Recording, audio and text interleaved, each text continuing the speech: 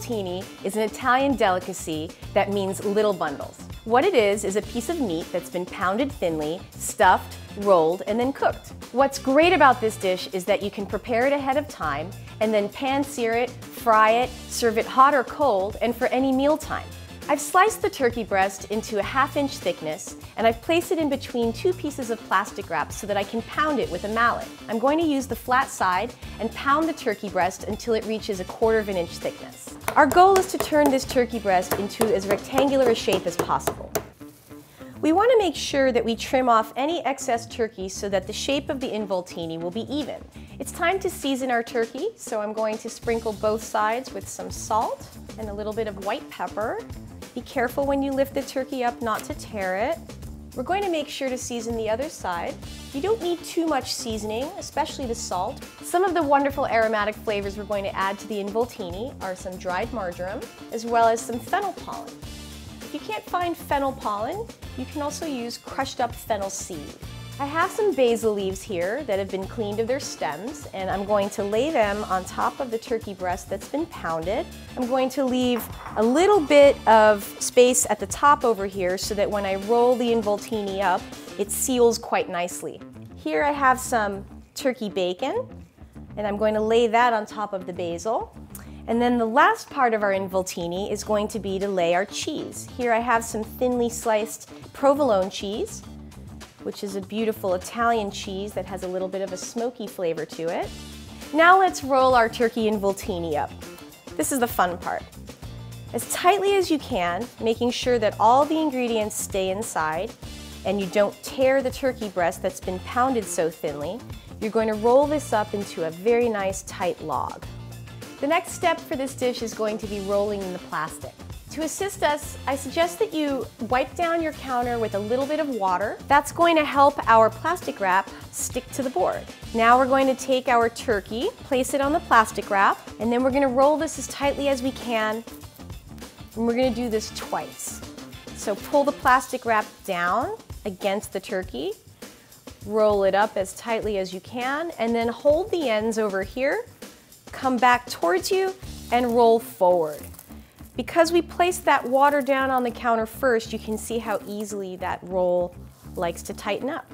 Now this time, I suggest that you place the plastic wrap lengthwise, put your roll down on top, roll it up, and you'll see that I have these longer edges over here that I'll be able to tie once the log has been formed. The reason that we want to tie the ends is because we're going to be cooking this in a water bath. And we just want to make sure that we seal in all of those beautiful juices. For the involtini, we're going to be using the sous vide technique. This is a very popular technique used in food service operations all around the world. At this point, it's very important to make sure that you have an airtight seal and that there's no air that's entered into your bag. Here I have our water bath that's been prepared to 145 degrees Fahrenheit using a thermocirculator. It's important that the temperature be correct before you add your product. So I'm going to place the bag of the involtinis inside, and if it's necessary, we might want to weigh them down if they start to float. And then I'm going to cover it with plastic or a lid to keep the heat in. We're going to cook this at 145 degrees for 2 hours. What that will do is we'll pasteurize the meat so that it's ready to serve. Now that our turkey is cooking, let's make a savory, sweet, and delicious condiment to go on our plate. Beautiful balsamic reduction. I have here some delicious and high-quality balsamic vinegar and some brown sugar, and we're going to put this in a saucepan, and we'll heat it on medium-high heat until it reduces to about 1/4 of its volume. So now we have this beautiful, syrupy balsamic reduction. I'm going to set it aside to cool until we're ready to plate the dish. I'm ready to make our second sauce for our dish. So here I have a broccoli pesto made with basil, some pecorino romano cheese, some garlic, and some beautiful olive oil. So we're going to actually put all of these ingredients into our blender, and if you like, you can add a pinch of salt. So I'm going to put our lid on our blender, open up the top here, and with the motor running, I'm going to add our olive oil. I've removed the turkey from the bags and I've cut off the ends. And we're going to add another layer of texture, flavor, and color to our dish by searing the turkey in a pan. So we're going to cook it just long enough in order to make sure that it has a beautiful color and a delicious flavor. So we're going to take our involtini and we're going to slice it into half-inch slices. Each portion will be about 5 slices of the involtini. I have everything prepared to plate our turkey involtini. Let's start with our broccoli pesto. Look at this gorgeous color.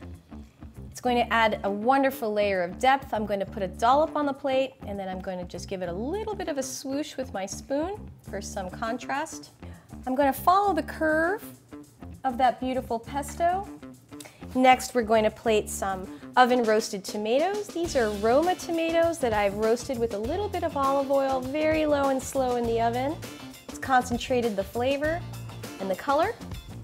And then lastly, we're going to use our savory, sweet, and rich, glossy balsamic reduction. You have to move fast with this one. There you have it. Your guests will enjoy this turkey involtini with broccoli pesto.